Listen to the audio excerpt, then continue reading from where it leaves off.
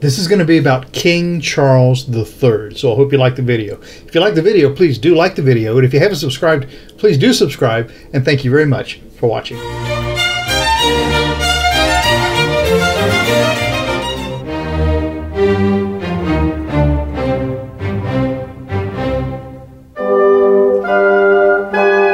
Hey, I'm Mark, and this is my journey through tarot. Come on.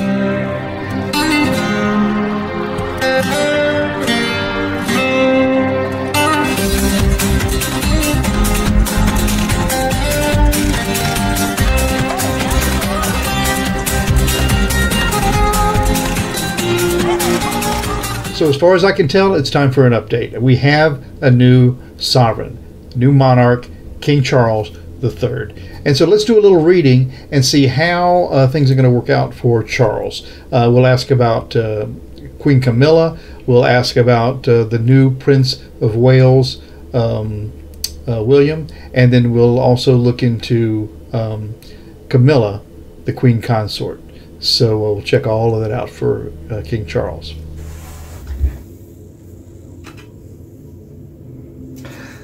All right, so this will be just a cold read on King Charles.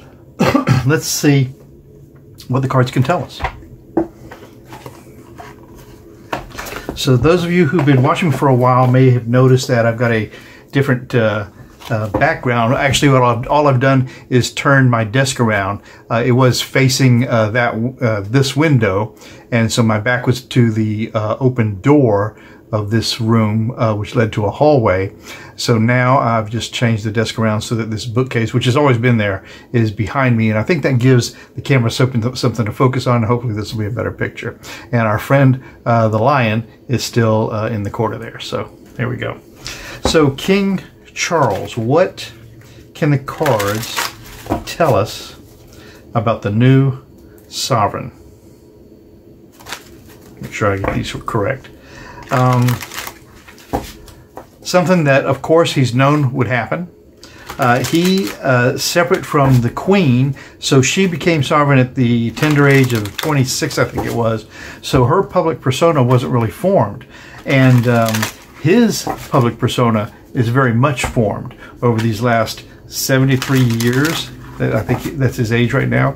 So it'll be interesting. You know, we expect, or maybe are used to, a sovereign who we can't read, okay? We don't really know what their positions are, but we know what former Prince Charles, what his positions were. And so what will King Charles, how will he, how will everything look with him? But before we do anything, let's have just a moment of meditation.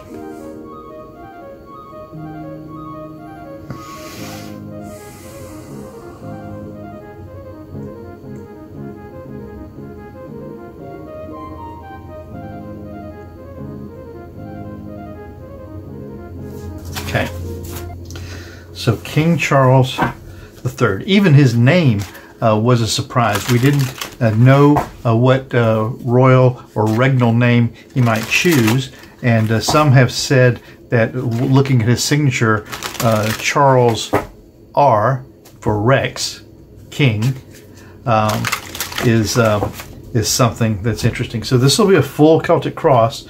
We'll start out with 6 cards and then build from there. So, King Charles III, what can the cards tell us about King Charles III? Let's just do a general read. How many cards do I have here? 1, 2, 3, 4, 5, 6. That's 6. Okay, King Charles. What can the cards tell us about this new king? Okay, the signifier then. 8 of Wands. This is very interesting. So this is telling us there's lots of issues for this new king to deal with. So that's interesting. Wands are actions, forward movement, fire, and this person here is looking up at all these issues, getting ready to rain down on them, and looks very trepidatious. How do you like that word, trepidatious? So that's the signifier. Lots of issues, happening and worried about him. The challenge to that for King Charles III, well, look at this. This is the Ten of Cups. And the Ten of Cups is really happy family, emotionally. Okay, so what does this tell us? The challenge to all of these issues coming down is happy family. Does this mean that, that this is somehow he's going to try to put that family back together, bring perhaps Harry back into the fold? So the challenge to all these issues is getting it emotionally just right. I've got a light in this right here. I'm going to have to figure out what is that and how to get rid of it. But anyway, the base of this reading for King Charles is the Ten of Wands. And again, just like here, wands are actions, plans, forward movement, fire. And this Ten of Wands is a heavy load to move forward. But you'll notice in this card here that this sovereign, even though it's still a woman, has got all of these issues under control. Is this telling us that the Queen kind of left things in a manageable fashion, in some order that may hold things in place for a while? The past of this reading for King Charles III is the Seven of Swords. And in the past we have Seven of Swords. Swords are truth, justice, rules, and law. But the Seven of Swords is theft and betrayal. But that's in the past. So is this the opinionated Prince Charles in the past, taking advantage of that that ability he had to be a little more vocal? But that's in the past. So in the sky of this reading for King Charles III, the Knight of Swords. Swords, truth, justice, rules, law. The knight is the member of the royal court who's going to fight for those things. And so in the sky, this is Charles showing that he will be the knight, the defender of truth, justice, rules, and law.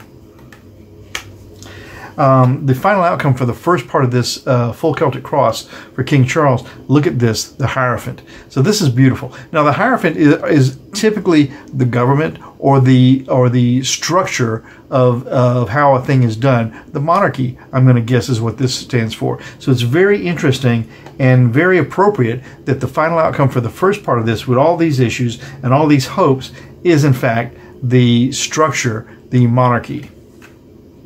Very interesting. So let's go ahead and get the next 4 cards for this full Celtic cross and see what we got for that. I've got a light off to the side here. I wonder if I turn this light a bit, if it'll help me with that. We'll see. So 4 cards for King Charles. How will this finish up for him?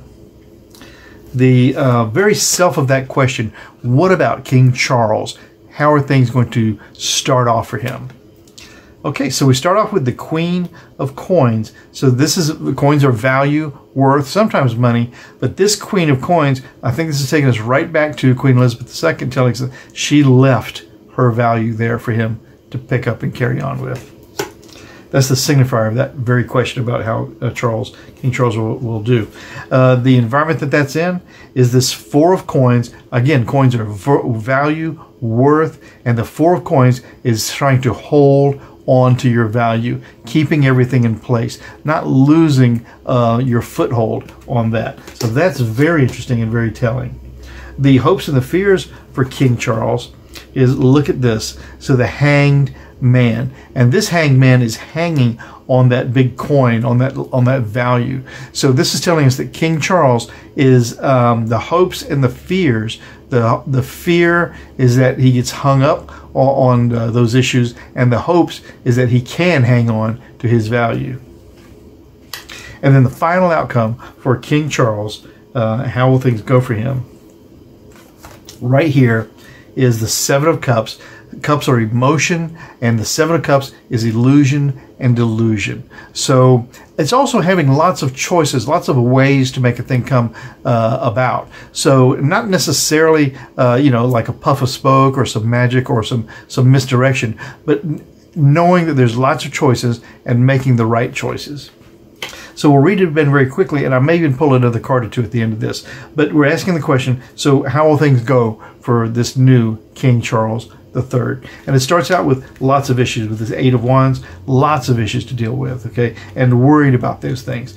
The challenge to that then is with this Ten of Cups is happy family emotionally. So the challenge to all these issues is at the same time trying to pull that new royal structure, the new structure of the royal family, trying to pull that all together. And maybe that means bringing Harry back into the fold too. The base of this with this Ten of Wands is all of those issues bundled up together here, and it looks like the Queen has made sure that these things are put together in a way that they can be carried forward. This cumbersome bundle of issues can be dealt with. It looks like she left it in good condition. In the past of this reading, for King Charles is the Seven of Swords, theft and betrayal, and that's dealing with truth, justice, rules, and law. And so this is in the past, though. Theft and betrayal, truth, justice, rules, and law in the past. Is he shedding his princely veneer for his new kingly stance. And in the sky of this reading for King Charles is the Knight of Swords, the defender of truth, justice, rules, and law. And then the likely outcome is very telling, because we end up with the Hierophant, which is the very structure, has to be the monarchy. So the monarchy will be what reigns in all of these decisions. Now, the very question we go to the last four, which is how will things go for King Charles III? And we start out with the Queen of Coins, and that's telling us that the Queen left things in good condition. So that value, she left all the value in as good condition as she could. And then the environment that's in with this Four of Coins is wanting to make sure that everything is held in place. All of that value is controlled and held into place. And then the sky, with the hopes and the fears, is the Hanged Man. So the hopes and the fears. The hopes is that he can hang himself on that value that's left, and the fears is that he does get hung up on that same thing. And then the final outcome for that, with the Seven of Cups, cups are emotions, but this is telling us, and instead of illusion and delusion, let me get a drink of water. This is telling us that there's lots of choices to deal with here. And I think we're going to leave it right there. That sounds just about right. Like I always say, I'm never sure how the cards are going to come out, obviously, and I just read what they say. I hope you enjoy and agree with what I'm saying. If you don't, let me know. Just say something in the comments, but be nice. Okay? Hey, I'm going to show you the cards now. Hang on. Okay, so these are, again, some amazing cards. The Touchstone Tarot by Kat Black, who's an Australian artist. She lives on the western, southwestern, I think, part of Australia. But the box is so great. You really feel like you got something worthwhile in that. The instruction booklet is very good, as a matter of fact. It's not in color, but it's got some really good ideas for divination. Tells you a little bit about the artist, so that's handy. And then the cards, I mean, look how beautiful they are. Even just the back is gilded, and you can feel that gilding right there. But the front, these cards are not hard to decipher, but they really focus in on the face of, you'll notice all of these are, you know, from the bust up, from the waist almost up. So they really make you identify with the face when you're trying to make the interpretation. Kat Black is amazing. I don't know how she came up with this, but she came up with some beautiful, beautiful artwork, and all digital. So there's not a painting somewhere that looks like this. Of course, these are made from actual paintings. And, you know, I do this so that everybody can look at these cards, and maybe you don't get to see kind of different kind of cards, and this gives you that opportunity. I always wanted to see what the tarot readers were using, what the cards looked like when I was only just being a viewer. I'm Mark, My Journey Through Tarot. Tomorrow's another day. Stop by. We'll do it again. Ciao for now. 1, 2, 3. You really make a big difference. Thank you.